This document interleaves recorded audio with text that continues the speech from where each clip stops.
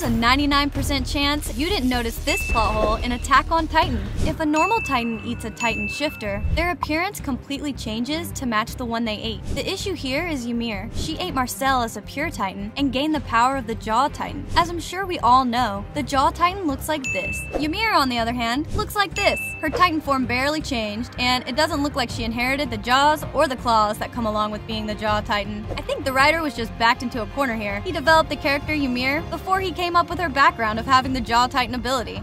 There's 11 more plot holes, and the last one is so bad that it nearly ruined the entire anime. Okay, so I mentioned that Ymir ate Marcel, right? Well, there's another plot hole here too. Since Marcel had the Jaw Titan power, Ymir should have transformed back into a human within the next couple minutes. This would have given Reiner and his friends the chance to eat her and regain the Jaw Titan ability. But instead, Reiner, Annie, and Bertholdt all ran away in fear. This makes even less sense when you remember they each had the ability to turn into Titans. Now, this isn't the greatest plot hole for one main reason. One could argue that Reiner and his friends were so shocked that they didn't stop to think things through. This ties into our next plot hole. Reiner and his friends were only 12 years old when they left to sneak into the walls. You would think that Marley would send some sort of supervision to watch over them, right? If I was the ruler of Marley, I would order a supervisor to go with them all the way to the wall. The supervisor's orders at the wall would be to see if Reiner, Annie, and Bertholdt were successful in breaking into Wall Maria. This supervisor would report back to Marley with the results. There is a counter-argument, however. Marley doesn't just give the Titan shifting ability to anybody. Reiner's group went through intense training to become Titan shifters. I think it's plausible to say that Marley trusted them to carry out the mission. But wouldn't it have been smart to make the journey to the walls a bit more efficient for Reiner's group?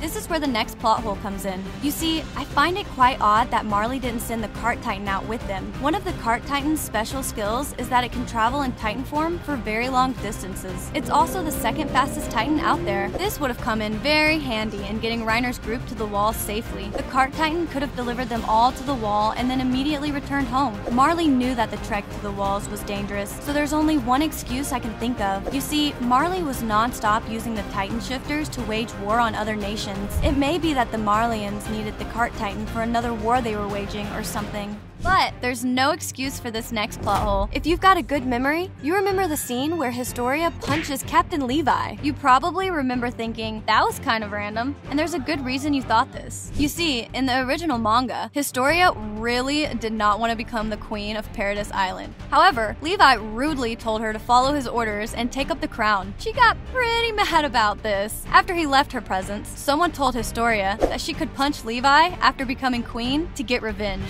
This is where the plot hole happens. For whatever reason, the director of the anime decided not to include this information in the show. Because of this, there is no real context or reason for Historia punching Levi. But does it really matter if we know why Historia wants to punch Levi or not? This next plot hole is way more important, and it happens when Grisha Yeager is saved by the owl. You see, Grisha was seconds away from being turned into a Titan when the owl saved him. After revealing his identity to Grisha, the owl turned into the Attack Titan and completely destroyed the fleet of Marleyan ships in the harbor. Now, here's the plot hole. When the ships didn't return to their homeland, Marley must have known that something was wrong. If they sent people to investigate, they would have found the wreckage of the ships left behind. Therefore, a logical conclusion would be that the Titan shifter was on Paradise Island. However, this attack on the fleet is never mentioned again. I'm going to be honest, this plot hole is more important than the last one, but it's still not mind-boggling. That's where Armin's indestructible plot armor comes in. After facing off against the Colossal Titan in Season 3,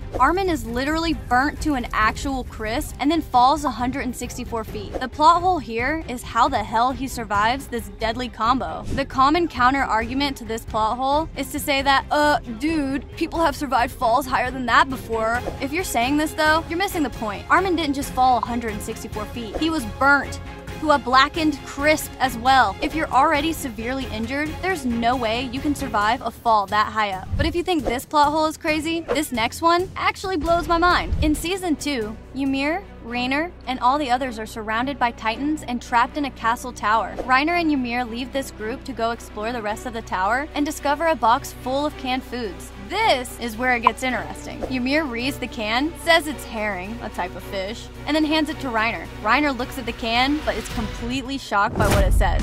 Only 1% of you guys are subscribed to the channel? No wonder Reiner is shocked. You guys are lacking. Subscribe right now.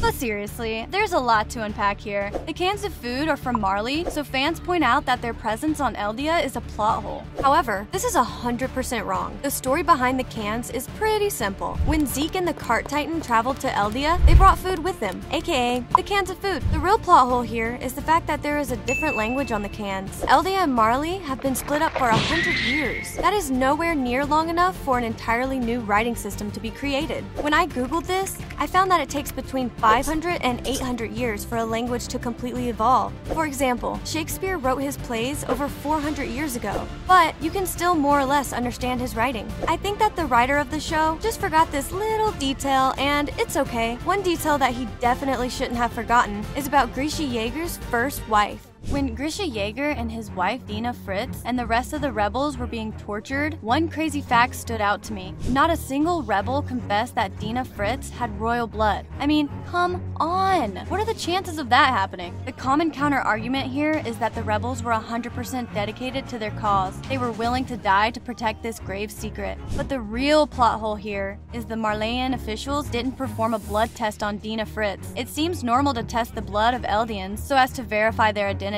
For example, Eren Kruger had to fake his blood test to become a Marleyan official. With the help of a doctor, they were quite easy to pass. But if you're as smart as me, you probably noticed a problem. Eren Kruger was trying to become a Marleyan officer. Dina was just a rebel, so they didn't think to check if she was royalty. In my opinion, the next plot hole is way worse than this one. Ever since AOT revealed that the walls were made of Titan hardening, I've been a bit confused. Titan hardening looks like this, and the walls look like this. We've seen multiple Titans use Titan hardening, and it doesn't remotely look like what the walls are made of. The reason behind this plot hole is pretty simple. If the walls didn't look like normal walls, it would be a lot harder to keep their importance a secret. Just imagine if the walls looked like the crystallized hardening. You'd know there was something up with it. Here's the craziest plot hole in the entire series. An important rule for Titan shifters is that they cannot transform into a Titan if their body is injured. That's because the Titan ability is busy healing their injuries instead. After transforming, if your body's severely damaged, it's too busy healing to let you resume your Titan form. This is exactly how Reiner and Bertholdt managed to kidnap Eren in Season 2. They cut off his arms, which meant he couldn't transform into the Attack Titan to fight them. Now, let's jump way back to Eren in the Titan's stomach. He had just saved Armin, got his arm chopped off, and been swallowed by the Titan. Because his arm is chopped off, he's not supposed to be able to turn into a Titan. His body should be following the rule we established above and focusing on healing his body. But even though he was injured, Eren was able to transform into a Titan. If the anime had bothered to follow the rule they created, the whole show would have ended right there. Eren was just too injured to transform, and he should have died. But did you notice the moment where Levi had a crush on Mikasa? If that sounds interesting, click this video right here.